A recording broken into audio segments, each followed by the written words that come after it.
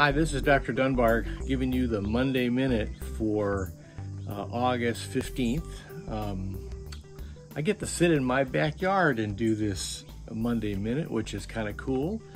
Gives you a kind of sense of my little backdrop. Behind me is a pond. You might hear the water trickling into the waterfall area, and it's kind of a nice spot to do this, so I thought I'd go ahead and give it a whirl. I want to give you some announcements for this week upcoming. First, our Unpacked group, How to Read Scripture with Reverend Gassaway, meets one more time this coming Wednesday, August 17th at 7 p.m. Again, it's online or in person.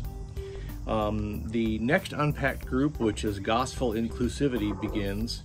You just heard my frog in the background talking about gospel inclusivity. You might hear him in a minute more.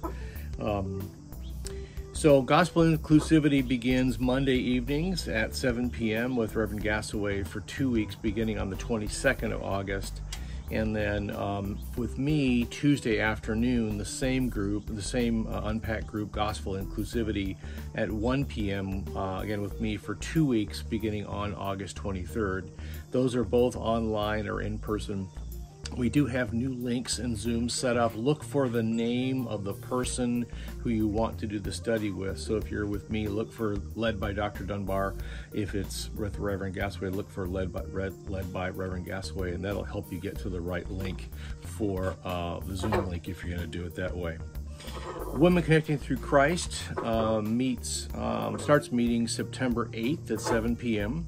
The first study will be Finding God Faithful, which this frog behind me is clearly Finding God Faithful, by Kelly Minter. It can be bought on Amazon, or you can let Janice Gassaway know of your need, and she can get you a copy before September 1st. Last announcement, God's Country Cooperative Parish mission trip is leaving fairly soon. The registration deadline is actually today, August 15th, so make sure you get registered if you'd like to go. The trip dates are August 28th through September 1st. It is a fabulous experience, that is for sure, and a wonderful part of God's world. We're going to be doing some additional Unpacked group topics, and one of those has been on prayer.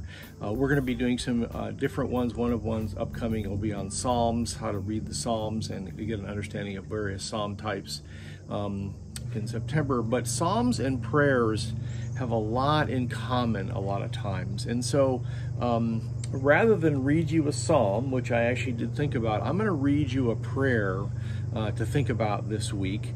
This comes from a book called A Book of Uncommon Prayer by Kenneth Pilfer. And Kenneth just is a really good, you'd use the expression, I use it, pithy writer. He has a lot of expressions that kind of help us sort of understand or get deeper to our emotions. And so I'm going to read this prayer. I want you to sort of, maybe close your eyes as I'm reading it and sort of listen to it and just let it roll over you, because I think many of the things that he writes about we're struggling with in our world today. A lot of times we just don't quite know what to do. We're sort of in this post-COVID coma, I keep calling it. Knowing, what am I doing? How do I act? What do I pray for? I'm confused. I'm puzzled. There's tragedies that go on in our world, and we wrestle with those. And so I just wanted to sort of pitch the idea that the Psalms are a way of praying, and we'll talk about those. There's many Psalms that we can talk about when we talk about how you pray with the Psalms. But because they are prayer, and because sometimes people write prayers that are so similar to the way the Psalms are written, I kind of wanted to give you a feeling for what that might be like as well. So this prayer is called I Am Not Sure How to Pray. Again, Kenneth Pilfer writes in the Book of Uncommon Prayer. It's kind of an older book, but I use it from time to time to really kind of help me center myself as well. So pray with me as I read this to you. How should I pray, O Lord? Should I wait until my life is cleansed and my spirit is hot? Or should I come just as I am, with my half-hearted commitment and my on-again, off-again faith? How should I pray? Should I choose my words carefully and phrase my petitions with discrimination? Should I sit very straight and very still? Or should I let my needs roll out and my doubts and difficulties show? How should I pray? O God of the morning sun and the evening shadow, how should I pray in the high, hot noon of life? I really do not know. Once our Lord told us that we should pray like this: Our Father who art in heaven, hallowed be thy name. And then poured out petitions about daily bread and forgiveness of others, that we may be forgiven. Temptations to be delivered from, and evil to be spared. Those are all things that press in upon us. So I do pray for daily bread. I do pray for the material things of life, that I may have what I can use, and that I may use what I have. I pray for the grace to exercise forgiveness where I have been wronged. Deliver me from the stuffy, condescending attitude of self-righteousness. Help me to have honesty and the courage to accept my share of responsibility where broken relationships exist. Help me from keeping simple words to cover a rejecting spirit. I ask to be delivered from temptations. I ask to be delivered from deceiving myself about temptations. For too often, I only mean that I want to be rescued from the consequences of my behavior, and the evil which I desire to be spared is too often the result of my headlong pursuit of my own selfish whims.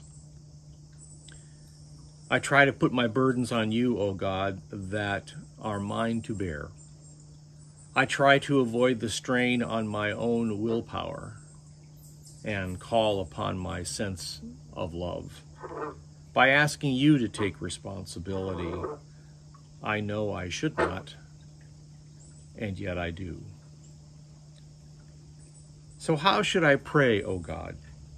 I do not really know how I should, but I have prayed the best I can, and where I have left unsaid what should have been said, O Lord of my heart, take the intention, my intention, for the deed itself.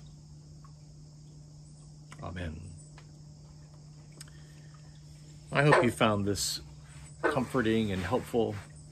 I love this particular line: for too often I only mean that I want to be rescued from the consequences of my own behavior. We just struggle with that stuff, don't we? I mean, I certainly do. I'm not immune. I'm a human. I love to be a human. I'm a human. I hope you are a human too. But sometimes we wrestle with those dynamics and we want to be rescued. And it's okay to ask for help. It's okay to ask for rescue, but we also have to take responsibility for our own actions. And the truth is, sometimes we need help to pray. So I often find the Psalms or a book like this to be really, really helpful when I don't find anything else really relevant. I need someone else's words to pull me forward. And then I realize those words actually are my own after all. So I would hope that you find this prayer and others like them and books like them to be ones that you can use from time to time when words fail you, when your actions, you're just confused as to what to do and how to pray. But remember that God knows our prayers before we pray. And what our actions are just the pieces of the puzzle to satisfy ourselves. I hope you have a great week. I hope this was helpful. Look forward to seeing you at church.